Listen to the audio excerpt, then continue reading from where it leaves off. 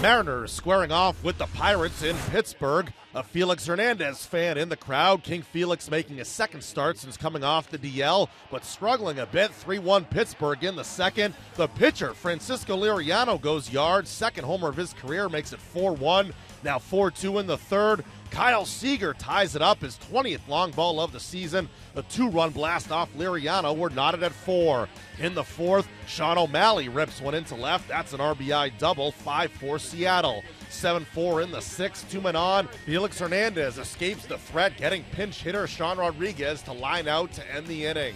In the eighth, 2 on, nobody out. Edwin Diaz now pitching. He gets Jordy Mercer to fly out. Then pinch hitter Josh Harrison as well. Cap off the inning, David Freese grounds out to short. The Mariners escape the threat, going on to win it by a final of 7-4. They've now won 4 of 5. Hernandez gets the win, allowing 4 runs in 6 innings. The Mariners also made a trade on Tuesday, acquiring reliever Drew Storen and cash from the Blue Jays for Joaquin Benoit. The brief 2-game series concludes on Wednesday. James Paxton against Garrett Cole.